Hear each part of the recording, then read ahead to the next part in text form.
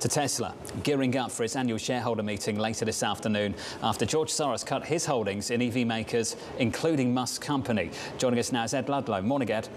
Yeah, good morning, Jonathan. We got that from the 13F on May 12th as it relates to George Soros, a $16 million stake that he'd come into in the second quarter of 2022. But remember, at that time, Soros was looking quite broadly at tech. That stake now gone. I would also note on the Bloomberg this morning that JP Morgan, John Hancock, other names have cut their exposure to Tesla in the most recent quarter. There's actually a lot going on ahead of the AGM. I think we're up by about 0.2% or so, treading water. Bloomberg reporting overnight, according to sources, that in Shanghai, Tesla is getting near to trial production of an updated and revamped version of the Model 3, slightly longer wheelbase, sleeker interior design, but that process of developing that product moving forward in Shanghai, according to sources. And then we have the AGM.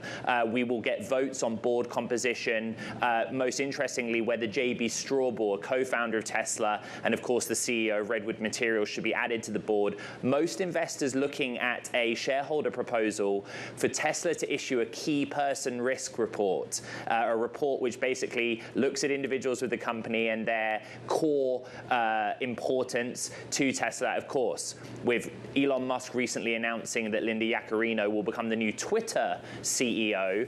There's been some thinking that Elon may now be more focused on Tesla, having been spending a lot of time at Twitter since April of last year.